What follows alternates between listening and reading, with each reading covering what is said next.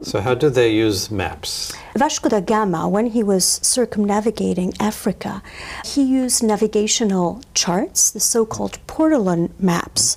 And portolan maps were already being used during the Middle Ages. The Catalans were among the first to use it for the Mediterranean.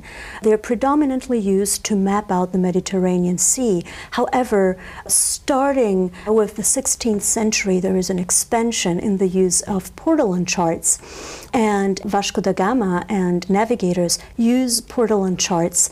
And the name comes from ports. From ports. The idea is to map out all the port cities. So you would see all the names of port cities inscribed on these maps. And with these lines, how do you get from one to the next? The rhumb lines with the wind roses. So you would have the directions. However, if you look at the interior of the continents, they're almost unexplored. And of course, sailors were not interested in the hinterland of the countries, but only in the ports. And one of the first maps really to map out the New World and also the Indian Ocean was the so-called Cantino map. It was actually a map that was designed in Portugal, and it was top secret. Cartographic knowledge was top secret. It was very well hidden. It was strategic, almost military and political knowledge that was well hidden from, of course, other countries who were competing for maritime power. And of course, trade and commerce were crucial. So Portugal had the monopoly over the spice trade, for instance, during that time. So this was a knowledge that was well hidden. Cantino map sounds Italian, and actually it was stolen from the Portuguese by an Italian guy, by an Italian spy who was working for the Duke of Ferrara, who stole the Cantino map. So now if you want to see the Cantino map, you have to go to Ferrara. The Cantino map was created in 1502, so it's very early, and it already shows the New World. It shows the Indian Ocean. It's a beautiful. So some of Brazil knows about that. Yes, Brazil. Yeah. It does not have the name America yet. Which Waldseemüller invents. Which Waldseemüller invents, together with his colleague and friend Matthias Ringmann. And Waldseemüller creates the first map that contains the word America for the South American continent, not for the North American continent. And both continents are really designed as slivers as far as they had been explored in 1507.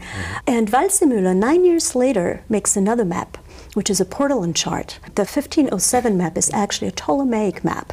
So it is very close to Ptolemy's reading of geography, expanded, of course, to the New World. But 9 years later, in 1516, Waldseemüller creates the Carta Marina.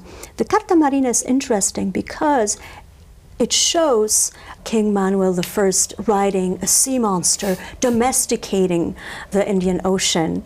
And quite interestingly, we have a wonderful example of Carta Marina at the Houghton Library, which is 1513 Majolo map. We have an example of this beautiful tin container that transported the portolan. Waterproof, because the things would bleed the colors if they get wet. Absolutely, it's waterproof, and here is the map itself. It's a beautiful vellum map rolled together, so one would we have the Virgin Mary, it looks like. We have the Virgin Mary, so this map is oriented to the west, and it shows a little bit of the New World.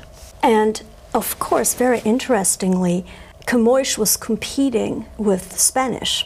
So while the Spanish were discovering the New World in the west, Camões was writing about Vasco da Gama, who discovered the East, right? So the Eastern Indies, as opposed to the Western Indies. And Canto Primeiro, the first canto, actually says that we will build a novo reino, a new kingdom, a new empire in the East. The English translation here translates that as a new age.